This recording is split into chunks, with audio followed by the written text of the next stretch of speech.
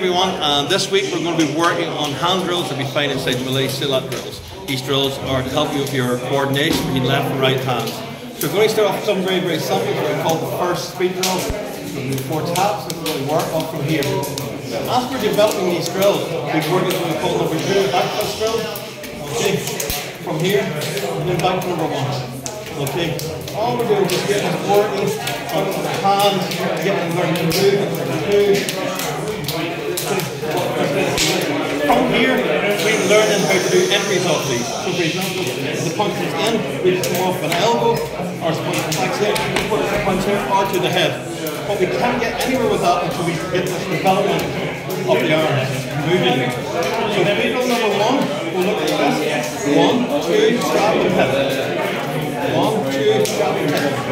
And then the second one is what we call the back twist drill, working off this. Then once you get that, just put it all together, working the coordination back and forth with the training.